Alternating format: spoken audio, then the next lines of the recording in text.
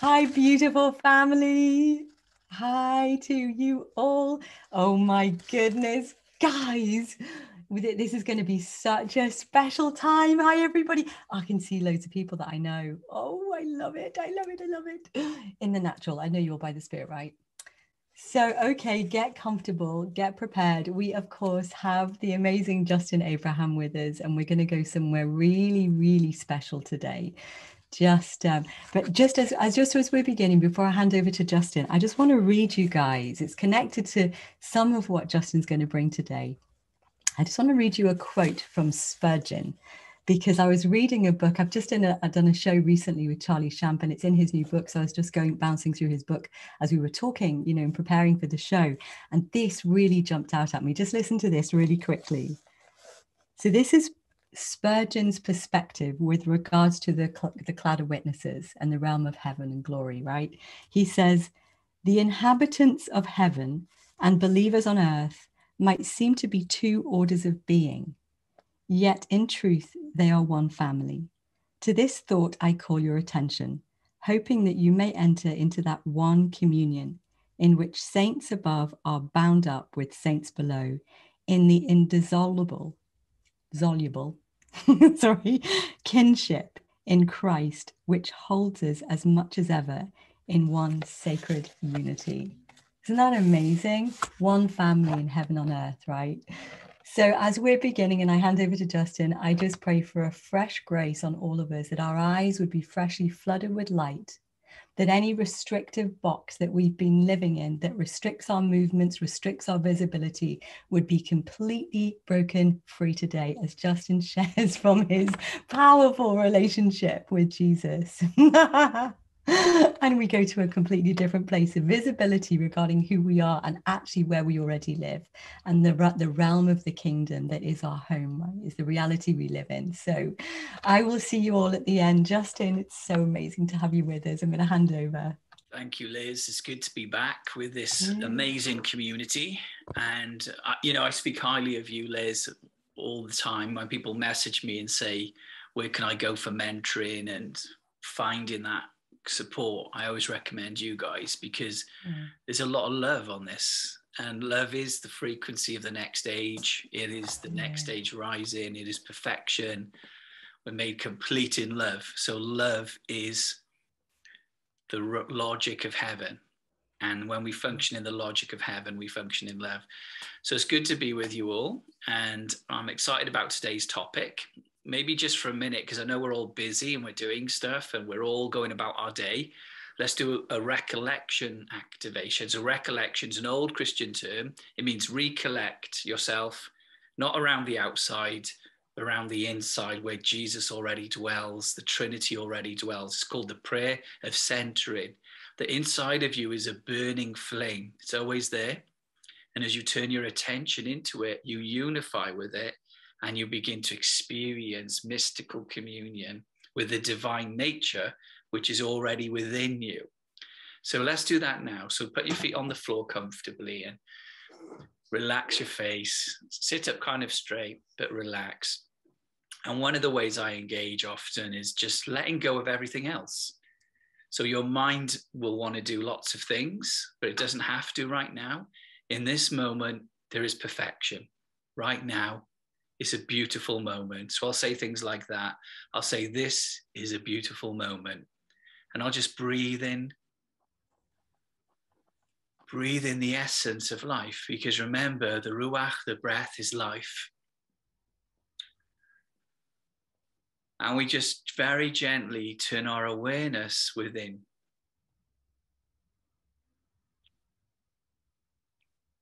And we drink the sweetness like a bee going on the flowers.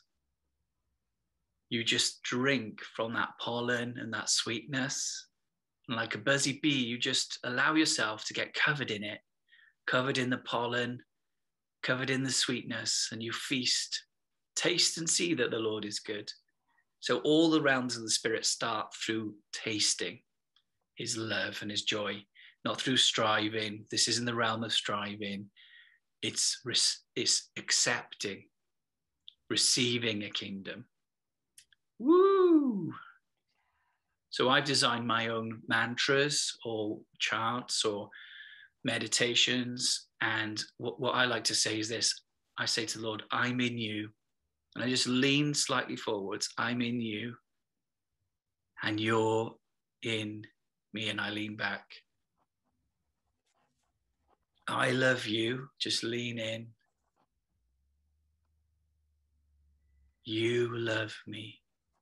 Wow. Breathe in. Breathe out. Breathe in like the waves crashing over you. Waves of love. That every breath you are drawing the sea of love in. And you are letting go. Casting all your cares upon him. And you are in oneness. Oneness. Enfolded. Enveloped. Wrapped up. You are in the cloud. You're a cloud rider. And you can just begin to ascend in that cloud. There's a very natural pull towards heaven. And you become a cloud rider. You just ride on that love. And your spirit just gets bigger and bigger and bigger. You go higher. And you just stretch out now. You can almost stretch your arms if you want. Just stretch out and enjoy the space that you are in, the wide open spaces of love. There's more than enough room for you to grow, to be, to enjoy. When you're in that realm now, you could just open up your senses. And it's very, very natural for you to sense that realm because you're from that realm. You're from that realm. You're birthed from that realm. Wow. You might feel right now just almost like God's presence resting on your head. That's normal. Just allow that expansion to happen. It's very natural. It's beautiful. This is called abiding under the shadow of the Almighty, in the shelter of the Most High, beyond earth. Beautiful. Okay, very gently come back with me now and just breathe again. Take a deep breath. Oh, just feel your body again in the room you're in, your feet on the floor. And just very gently come out of that realm again. And we'll just be together now for this next 50 minutes. Isn't that refreshing? And it's very simple, isn't it? And, you know, what we did there was so ancient. It goes back even to Genesis, I think, chapter 6, which said they called on the name of the Lord. And that word called there means they murmured or groaned or chanted and entangled into God. And in the Old Covenant, it's called devakut, or binding yourself to the Lord. So those who wait on the Lord, or the word wait there means bind or entangle. It's actually the root word entangle. So those who entangle in the Lord will renew their strength. They will run. So there's an energy on this sweetness. Now, the modern charismatic church has been taught to really pull on heaven, shout, blow shofars and war and all that. And that there is a place for that at times, but not most of the time. The rhythm should be simplicity. It should be easy and light, and it should be union. So we're a generation of ecstatics that are rediscovering the ancient path, that this was the way they walked from the very beginning. Enoch walked arm in arm with the Lord. That's what it means. It says Enoch walked with God. Now, you guys know this already. I've shared this, but Enoch's a person that I have encountered in the spirit. And what Enoch communicated to me through infused knowledge, through light, was this, that he, walking with God, he decided every day, I want to tune into the awareness of his presence. So Enoch chose every day to awaken into it. and turn his mind back to it and his heart back to it. And he lived his whole life. It says 365 years he walked with God. So he chose every day, I'm going to live in union. Every day I'm going to be arm in arm. And God enjoyed it so much that he would give him raptures and ecstasies over and over again. So that's what I want to talk about today. And I might even share some of Enoch's encounters. I want to talk about ecstasies and raptures, because this is a topic that's very, very important. When you study church history, and even the birthing of the church came from Pentecost, where the love wine was uncontainable. They couldn't contain it. They stumbled out on the streets. And the fruit of the love wine and the ecstasy was that Peter became an oracle. And when he spoke, 3,000 people believed, because of the frequency that he carried from the ecstasy. And he would be a person who lived in ecstasy. Peter said he fell into a trance on the rooftops. He'd have encounters. He'd know mystical secrets. And, you know, Peter's shadow, he had a realm, a frequency coming off his body, which they called the shadow. But really it was his spirit being so expanded that anyone that stood in that bubble when he came out of the gatherings would be healed. And it actually says that they lined the streets. They lined this. Wow, this is coming again.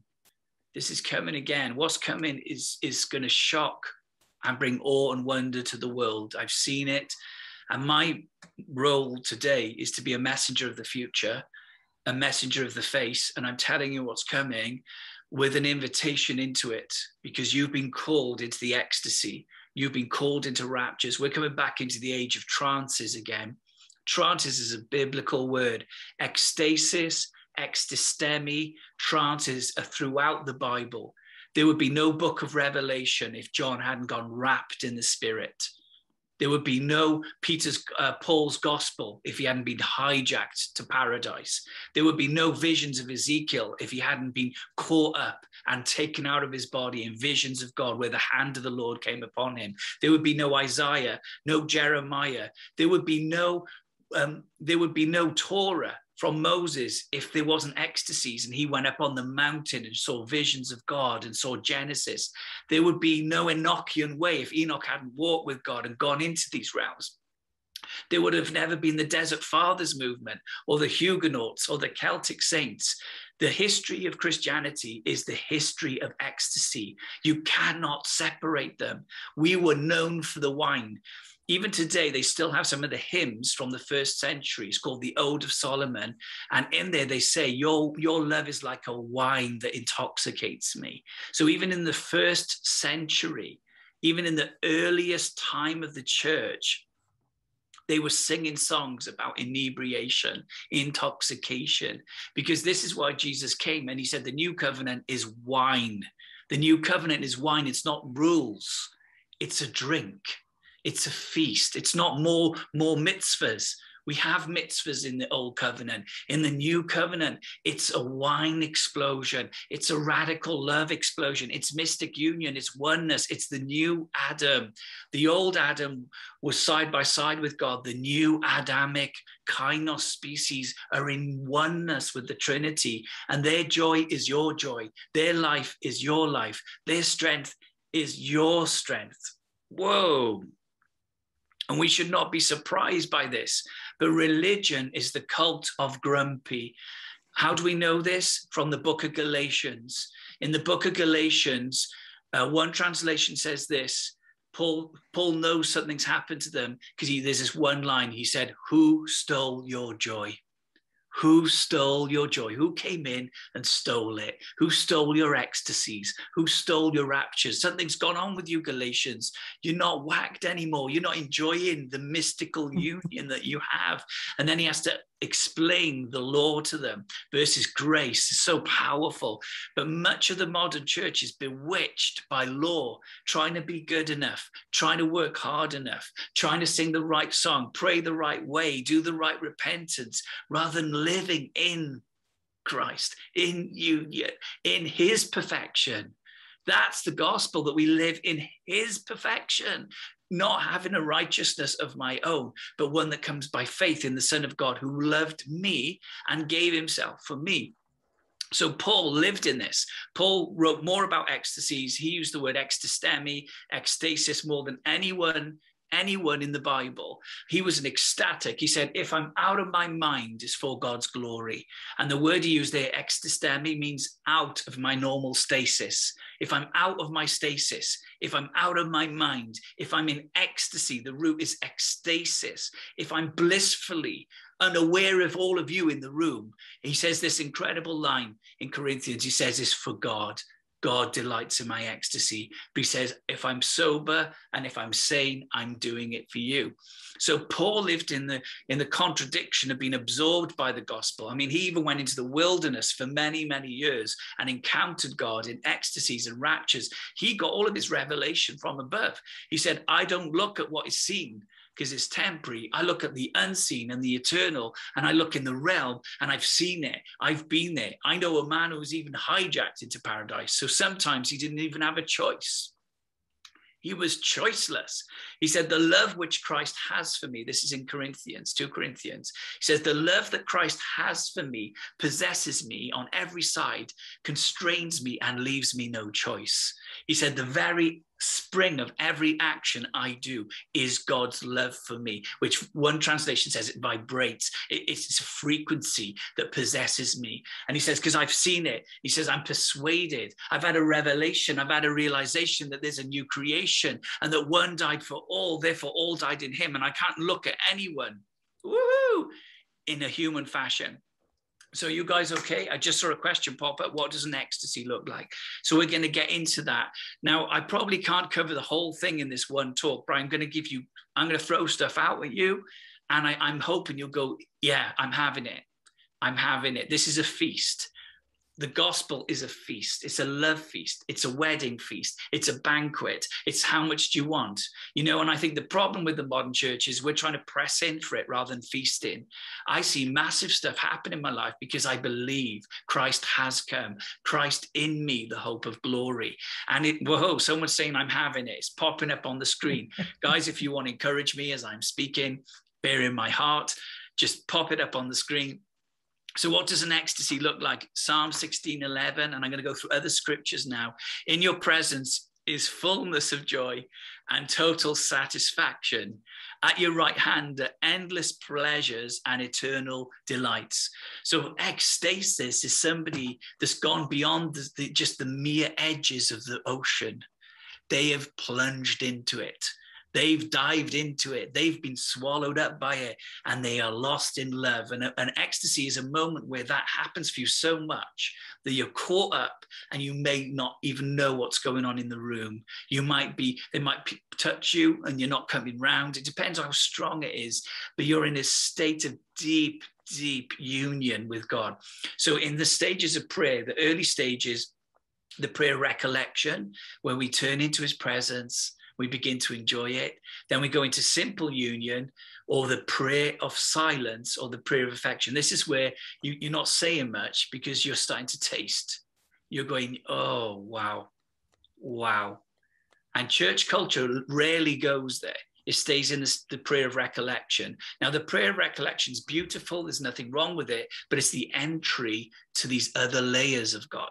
So if you allow recollection to keep going and you keep the music going, you keep engaging, you'll eventually be like this. And it's almost like the yum-yum begins. So I have like a kind of yum-yum. It's called the prayer of affection because now it's about the heart, not intellect. Your heart is strangely warmed. You're just knowing the love of God that surpasses understanding, and you're beginning to experience him. Now, I go there every day. That's my home. Why wouldn't I? I love it, and I sit in his presence, you know, where the presence itself becomes the prayer. I'm quoting Jean Goyon. She said that, the French mystic. So then next, you're enjoying a gentleness, but then this is ecstasy. Ecstasy is where it starts to kind of go upwards and out. So you're enjoying God, but now your mind awakens suddenly from its sleep. And you're starting to see visions of God and the Trinity, or time and space, but it's very strong. So it's not a light vision where you're just kind of looking. You are really getting absorbed by it and enjoying it. And it can be, you can have a mild ecstasy, which you can pull out of. but you may take a while, or you can have a strong ecstasy. Strong ecstasies are much harder to pull out of. An example of that is Daniel, where he said he was sick for 7 days after one of his ecstasies. He was totally out of it. Mariah Woodworth-Etter used to get that, where she would take days sometimes to come out. She'd go translucent, glory would break out, presence would break out. She had one meeting that lasted 6 weeks. She was in ecstasy for the whole time. She only spoke for the first hour. Then the glory broke out. She went translucent and the whole city was transformed. The lawyers came, the doctors came, the judges came, and revival broke out for miles around. And she just lied on the floor, it caught up in the spirit, looking translucent. Evan Roberts was another one. Evan Roberts was often caught up in trances and ecstasies. In fact, he went through a season of 3 months of ecstasies, he writes in his journal, where at night, twice a night, for 3 hours at a time, he would be taken up. And he said, I saw the face of God. Woo! Woo! How are we doing so far? Amazing. All good? It's a good topic. Okay, so ecstasy is a stronger state of bliss. I'll just write, here's 4 points for you on what ecstasy. It's usually a very strong union presence. So you know you're in union, and now it's got really strong. It's like, oh, I'm in union. You might cry or laugh. Your affections are warmed, okay? It's like, sometimes can feel like anesthetic. It starts off gentle. In the stronger states is very strong anesthetic, and I've had that many, many times. Point 2, you enter into an expanded state of wonder and revelation. So you're getting knowledge, but also mystery. True ecstasies always have an element of both. You're getting knowledge, but the more knowledge you get, the more questions you have, because God's just blown the grid for you. And now you're thinking differently. So you have new questions. I'll give you an example. Let's say when John saw the 7 spirits, he's having a revelation of the 7 spirits before the throne, right? Wow. Now the questions are, well, what are the 7 spirits? How do they function? How do I engage them? So true, revelation always brings mystery. So we're not in the age where you're trying to get to the end of mystery. You want more mystery. Mystery shows where you grow. Revelation is what you know. Mystery is where you grow. So you always have to hold them in attention. Now, the modern church culture doesn't like that. I get people message me every single day wanting questions answered, rather than engage in the mystery and the beauty of the mystery and the affair of the mystery and the sweetness of the mystery. Woo! Yee! If there's one thing to know what a flower's like and know the details of it and have a response, there's another thing to smell that flower, feel that flower, engage that flower. And that is exactly what it's like. Okay, physically, ecstasies can be overwhelming, but over time, you can get more used to them. In the early days, when I first started having them about 15 or 16 years ago, I found them quite overwhelming. I didn't know what to do. So I just lie down sometimes for 2 hours and just come round and eat food to come out of it and carry on with my day. Now I can actually have quite strong ones and come back very quickly as well, because it's like I'm used to the protocol. I'm used to how it feels. I'm used to how it functions. Wow. Whoa. So the 4th element of ecstasy is that it's mysterious and fearful. You see that God is always bigger than you thought. It wrecks you. You thought this way, now you don't anymore. It's like, oh my gosh, I'm going to have to rethink my theology. I'm going to have to rethink my theology on the cosmos, on the saints, on heaven and hell, dimensions, realms, all of it. It challenges your current thinking, and it's actually teshuvah, which I talked about last time, which is the word for repentance in the Old Testament. Teshuvah, teshuv, hey, means return to the wonder. Hey is the wonder. Hey is Yod, Hey, Vav, Hey, God's name. And the symbol for hey is somebody in wonder. So there's a pictograph for it, which is a man or woman with their arms open like that. That's hey. So they're going like, hey, wow, whoa, wow, woohoo. See, we're coming into that age, guys, where we're going to have so many revelations and expansions in the same way that computers have expanded, Google, Twitter, Facebook, and technology, quantum physics. We're having a spiritual awakening. We're going to see things that no eye has seen, no ear has heard. We're going from glory to glory, strength to strength. The mystical story has not ended. You are the ones that have been called to pioneer it and take it beyond where it's been, understanding how to shift, move, transfigure. All these things are in that realm, even bending space-time. I've had miracles with time miracles when I've had ecstasies. And time's bent round my ecstasy. And I've even had one time where I had one where time went back a whole hour and I had the hour back again. So even though I'd used the hour, the clocks went back and time went back. So that's called redeeming the time. So if you want a scripture, I've got a scripture for everything I'm speaking on. Redeem the time. That means take the power of time and use it. So there you go. Time is a power. Now, the Blue Letter Bible and the Bible dictionaries describe ecstasy as this. They use the masculine, but it's feminine as well. A man who by some sudden emotion is transported. So there's a sudden emotion and you're transported, as it were, out of himself, so that in this rapt condition, he is awake. Although he's awake, so you're not asleep, his mind is drawn off from all surrounding objects and wholly fixed on things divine. Wow. So I'll tell you now, that's true, that definition, but not quite true, because there's degrees of ecstasy. You can have a mild one where you can kind of pull out of it if you want, or stronger ones. If you keep going, they are very hard to pull out of. They get so inebriating, so intoxicating. And you can see those in every move of God. I'll give you an example. In the Brownsville revival, the pastor and his wife, I heard this from Lyndall Cooley, for 3 months, they were in ecstasies. They had to be carried out of the meetings and put into bed as the glory was breaking out. The same thing happened in Toronto. We served in Toronto for 5 months. Carol Arnott would have frequent ecstasies. And on the first night it broke out, she had an ecstasy where she was swinging a sword. And John Arnott didn't know what to do. And he almost shut it down. But the Lord said to him afterwards, if you'd shut down Carol, you would never have had the awakening in Toronto that changed Christianity. So that's how much God honors ecstasies. God really, really honors ecstasies. He would have shut down the Toronto outpouring in the 90s if John Arnott had shut down Carol when she was in her ecstasy. That's how much God values ecstasies. It's the same with the Pensacola. Pensacola, 3 million people got saved, but the pastor and his wife, and Lyndall Cooley, he said this, the worship leader, they were out of it for 3 months. They were even drooling. They were even drooling. That's how strong they were in it. So anyway, there's questions popping up, Liz. Should I keep teaching or answer questions, or you're happy? Yeah, it's amazing, amazing. Yeah. Keep going, Justin. Yeah, keep going, it's wonderful. Yeah, keep going. I'm happy to do more sessions on this if you want me back anytime, because I feel like this is a very important message for this generation. We have to restore the wonder and the ecstasy, and it's so biblical.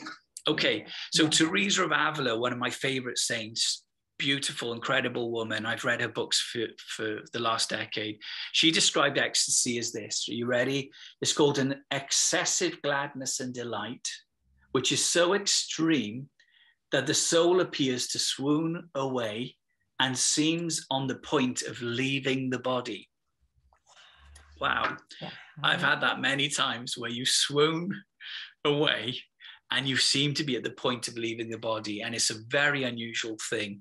And you have to deal with fear issues, trust issues, love issues. Where am I going to go?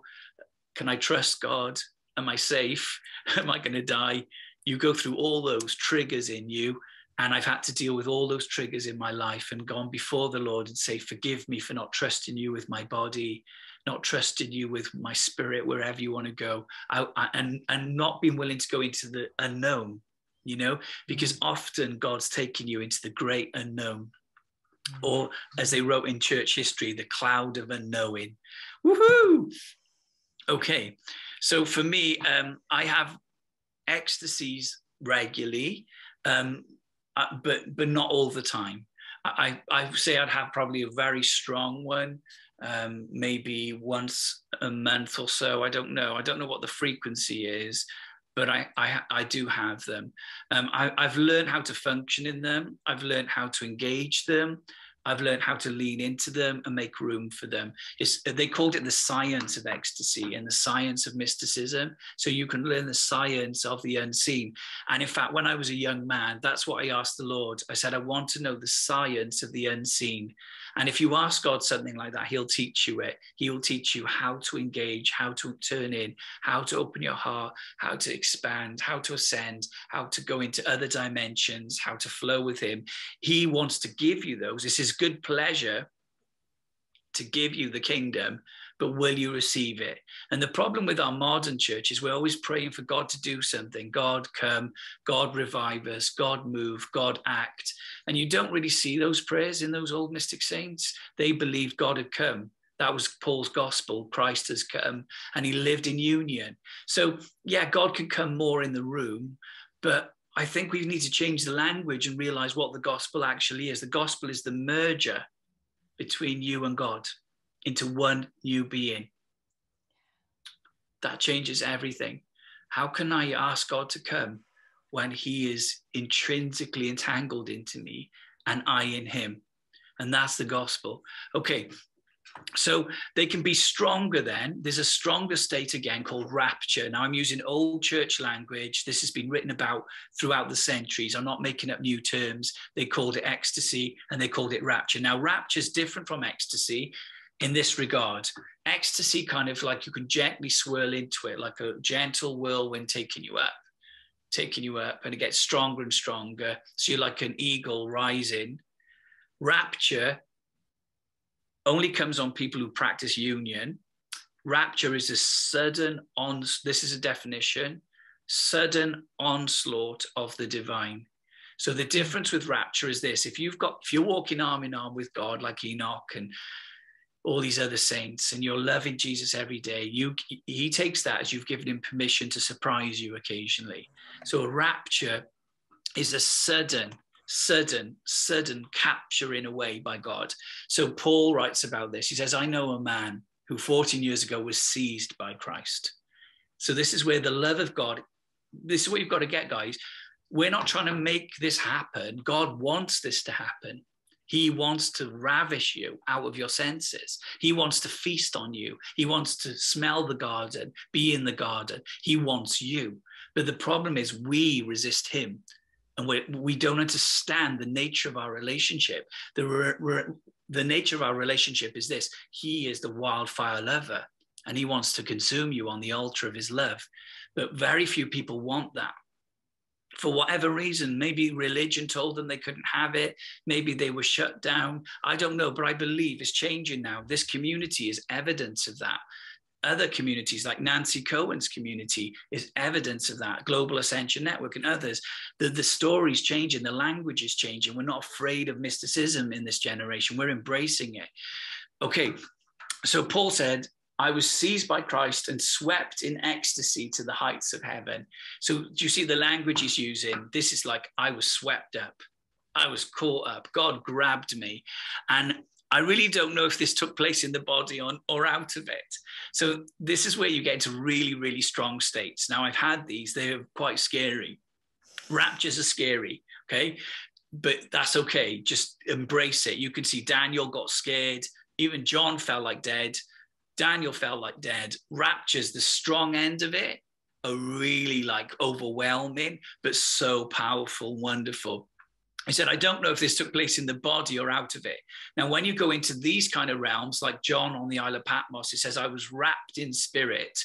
It doesn't matter whether you're in the body or not. You've broken the membrane so much that you're functioning in both. It's gone. The veil's open and you're in. He says, only God knows.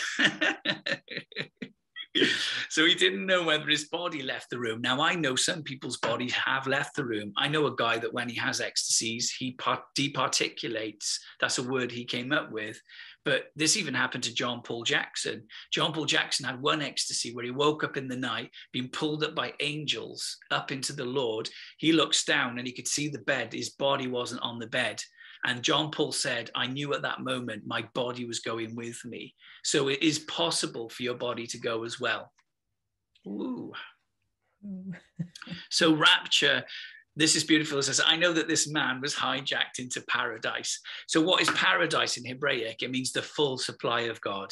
It means the gimel, the fullness. I was in the expanse. I was in the fullness of all that it is. So, wow, that's where Paul got his gospel from. He says, I didn't get it from human people. I got it from a revelation or an unveiling of the reality of Yeshua. So think about this. We wouldn't have the New Testament if it wasn't for ecstasies. Paul had ecstasies, Peter had ecstasies, John had ecstasies. It's a book fueled and nourished by ecstasies. It came from above, taught from God in the realm of life. Woohoo! So the more violent end, rapture, don't be afraid by this anyway. God's not going to give you rapture if you don't want it. I can tell you that now. They had given a protocol and permission with God through union and walking arm in arm that allowed these higher states. So don't be afraid of this. This is Yahweh. This is your father. This is your daddy. This is Jesus, your lover, your husband. It's like, how much do you trust them? Because they go, do you trust me? And a lot of the church go, only this much. I'll speak in tongues and sing a few songs. And the Lord's going, okay, I'll respect that. Because even heaven functions on honor. That's why some churches have a lot of glory, some don't, because God works through kindness. Okay. Now, for me personally, I want these experiences, and my language is this: I can't live without them. Why would I? I've been having them, well, consistently now for 16 years, and I can't even imagine not having them. Having ecstasies and raptures and those expanded states. For me, that's life now. That's my marriage. That's my marriage to the Lord.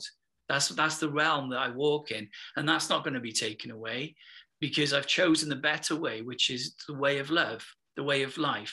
And, people can misunderstand it because they see me drunk or intoxicated. But because it's my lover that fills my cup. Yeah, I've made mistakes in how I've talked or acted, but I'll never reject his love and his love wine. His love wine is my life. Okay.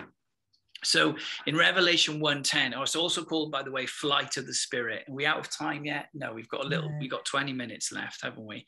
I haven't got very far on my notes. I hope I'm not rambling too much. I'm trying to communicate in a way that's accessible. Is it okay, Liz? It's perfect. Perfect, Justin. It's amazing. Great. So we can see in Revelation 1:10, this is one translation. The GNV says, I was ravished in spirit. I love that. Ravished. That's when the Lord ravishes you.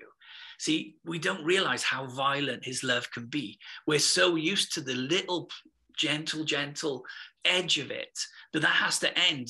That kind of Christianity has to end. We have to come back to the original design, the original Pentecostal wine, raptures. The history of the church is the history of raptures and ecstasies. Every movement, the Huguenots, the Jansenites, the revivalists, William Branham, Kenneth Hagin.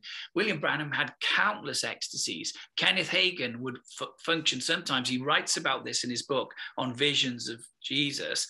He says sometimes he would be preaching for 15 minutes at a time, not hearing a single word. And he'd have to listen to the tape. My friend Ian is like that. He will preach a whole message sometimes in an ecstasy, and he'll listen to the tape afterwards, or CD or MP3, and write notes on it because he was caught up. And I've had that. I've actually been in an ecstasy once in Horsham where I preached some of my message and I was not there. I was caught up into Jesus, and he took me somewhere and taught me about a different subject, showed me the distant future. I went into an expanded state. I was in wonderment and amazement, but the whole time I'm standing there just gently talking whilst I'm out of myself. And I learned so much in that moment. That's another thing from ecstasy. It's like intense knowledge packed into a glimmer of light. It's like a sunbeam where you see all of eternity. It hits you and it goes woof. And sometimes I've had ecstasies on airplanes, and it's taken me years and years to unpack it. In fact, many of my teachings on the podcasts came from ecstasies, and the podcast went viral, and eventually we had over 5 million downloads.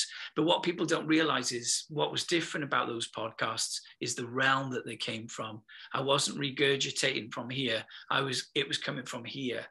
And to be honest with you, I did it in fear and trembling. I didn't want to be known. You know, I wasn't really looking for that. I was looking for the world to get better. That's what motivated me. I wanted to see a better world. But I found that in union with God, he rewards those who diligently seek him. There's reward for this, more reward than you can possibly imagine. If we understood this, we would give time for this. We would make room for this. We wouldn't cram our meetings with all the busyness. We would make space for union and ascension and love and engage in those realms. Okay, so for some reason, the modern church has forgotten this, but it's so thoroughly biblical. 2 Corinthians 5:13, Paul said, I'm besides myself. Other translations like the Passion use better words, because the word besides is from the King James, and it sounds very polite. It's like, oh, I was in church today, darling, and I was quite besides myself because I felt God's love. It sounds Anglican, right? But the actual word there is like, I was in blissful ecstasy. So the Passion Translation does a much better job. It says this: if we are out of our minds in a blissful divine ecstasy, it is for God. 2 Corinthians 5:13, the Passion Translation. This is the cool thing. What is Paul saying? He's saying the ecstasy is for God. See, if we want an ecclesia in our generation that's doing what God wants to give you ecstasy. That's what he wants. The Mirror Translation says this: he delights in our ecstasy.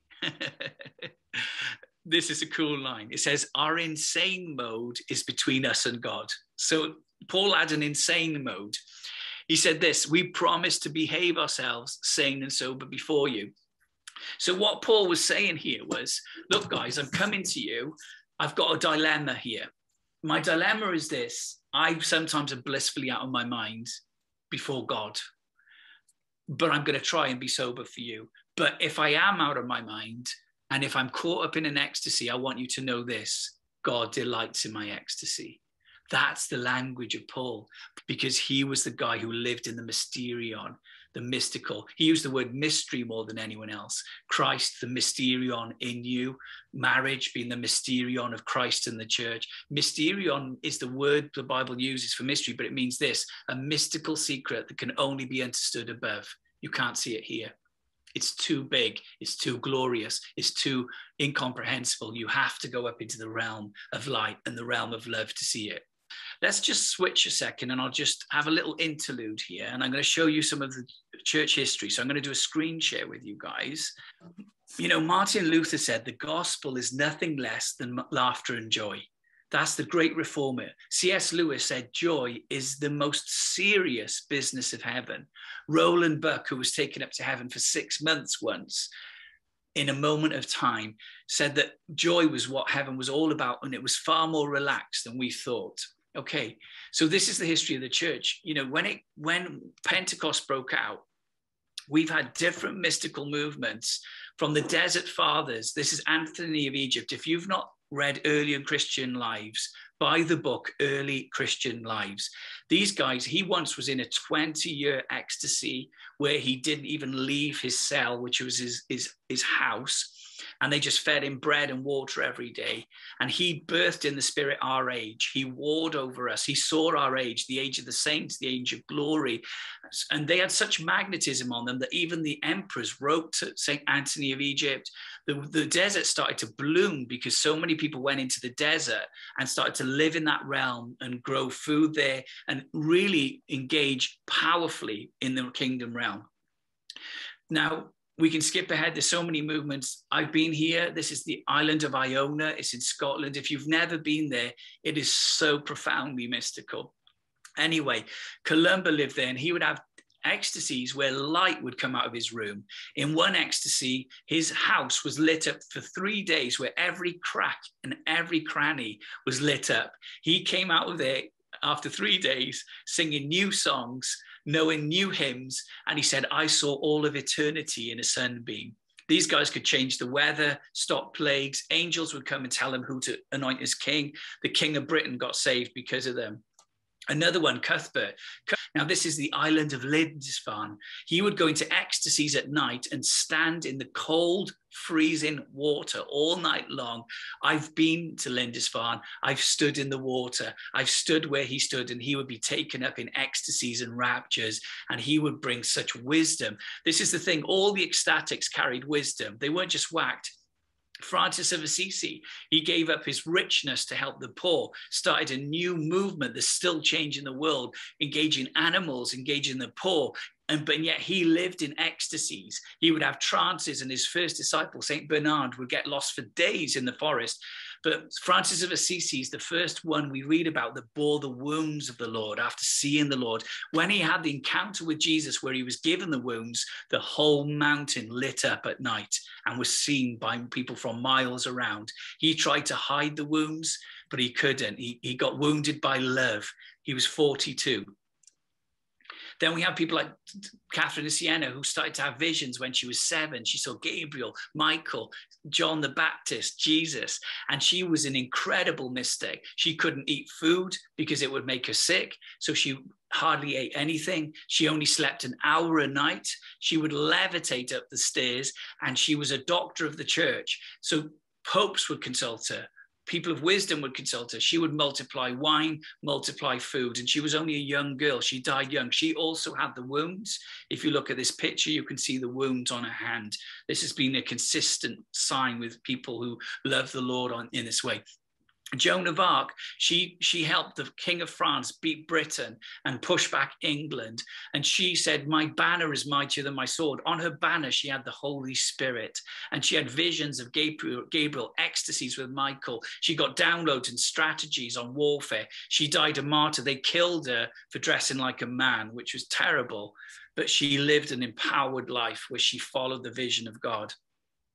One of my favorites, Teresa of Avila, this statue, I want to go and see it one day. It's beautiful.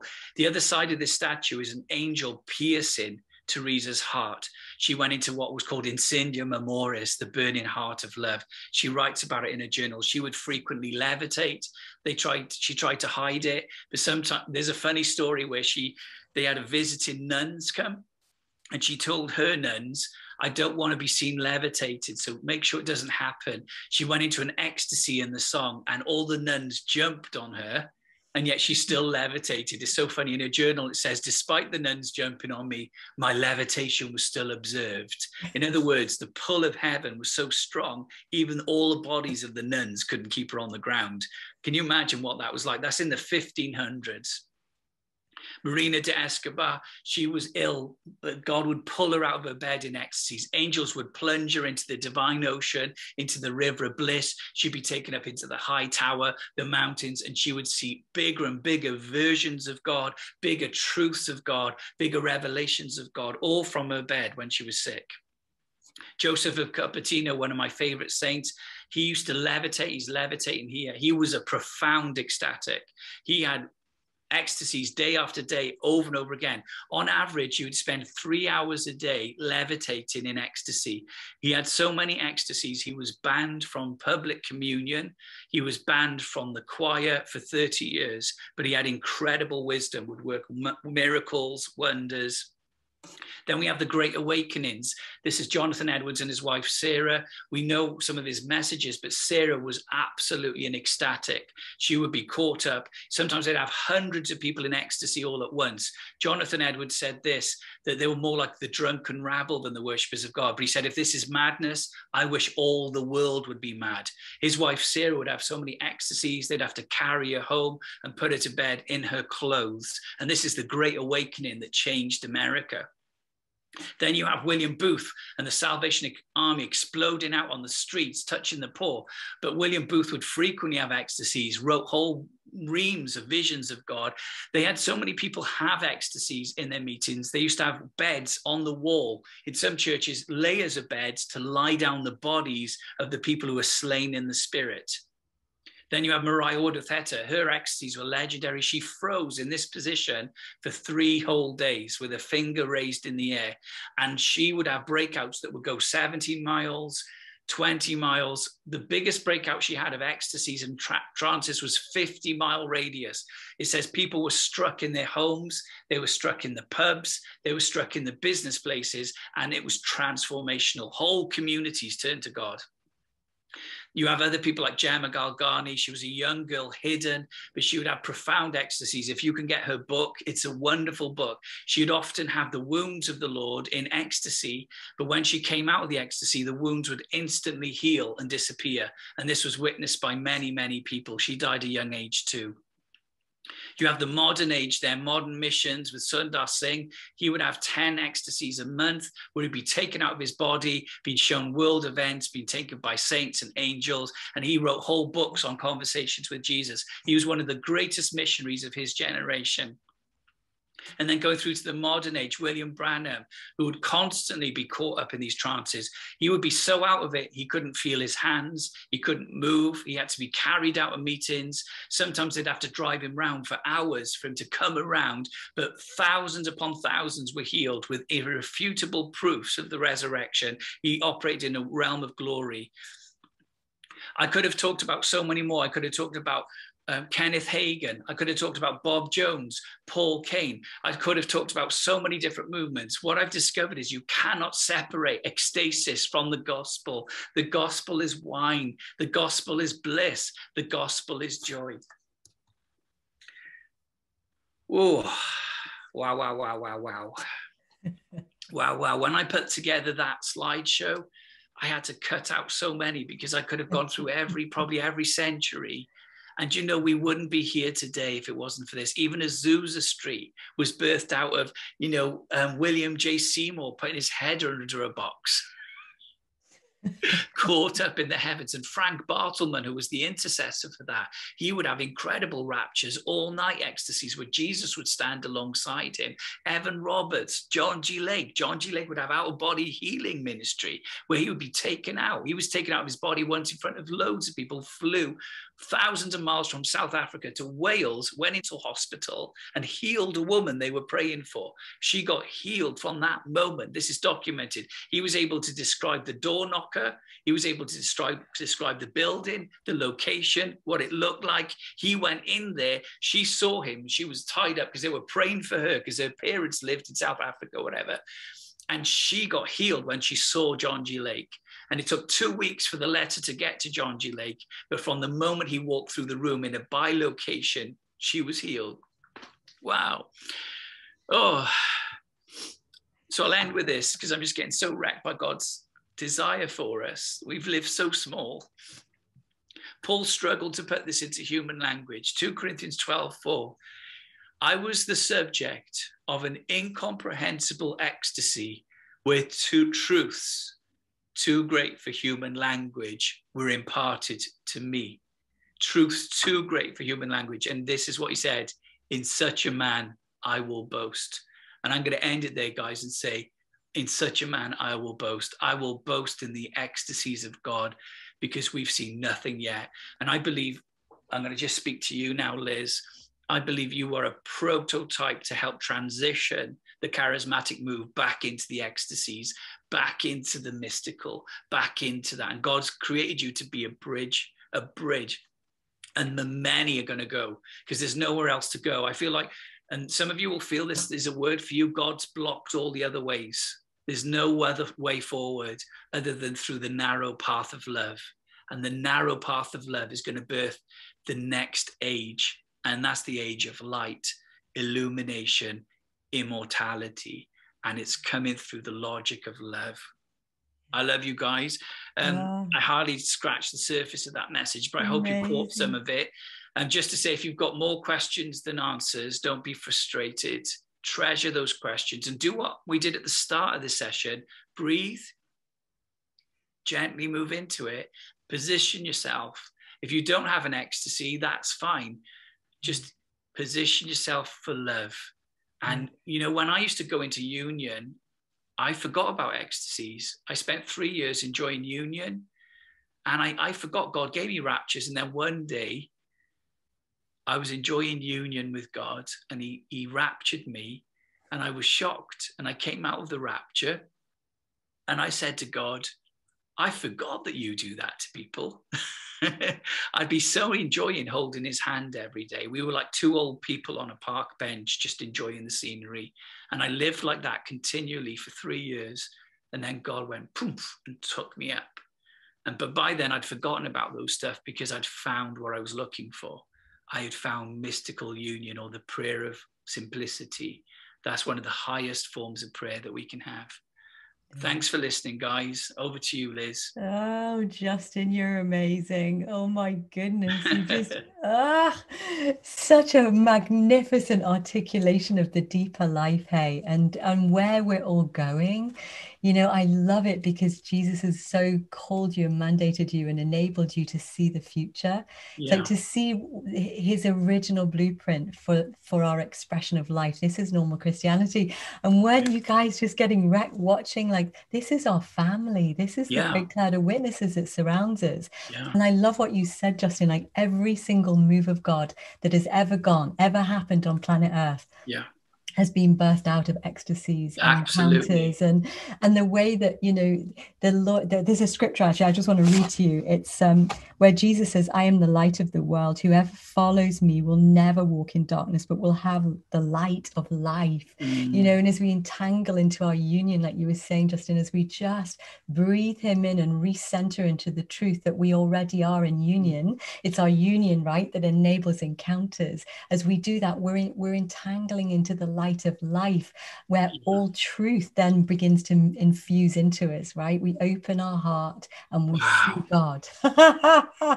And then, like you do, Justin, you know, this is the way now, and this is, we're going to find this in our lives more and more and more now, that everything we speak, everything we encourage each other and empower each other with, every message that's brought is going to come from encounter. We're going to live from the union. It's not going to be head knowledge through study. I mean, I love academia, to study and mine the scriptures, but really this is the time we're in now, where everything is impartation from the union, from the entanglement. And there's oh my goodness, you're amazing, Justin. Thank you for bringing such a powerful message.